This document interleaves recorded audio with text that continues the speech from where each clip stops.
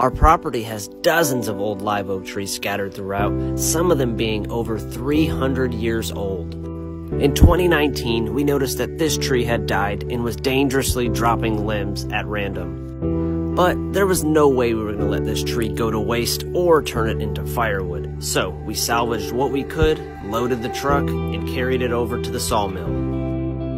We had the sawmill cut the tree into 2-inch slabs, and about 2 weeks later, they were ready to pick up.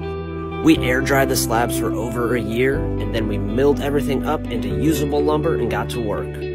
After we had everything built, we added some oil to really showcase the grain in the live oak. After that oil dried, we added epoxy to give it a nice shine, and we built the perfect bathroom vanity. Now this old live oak will live on.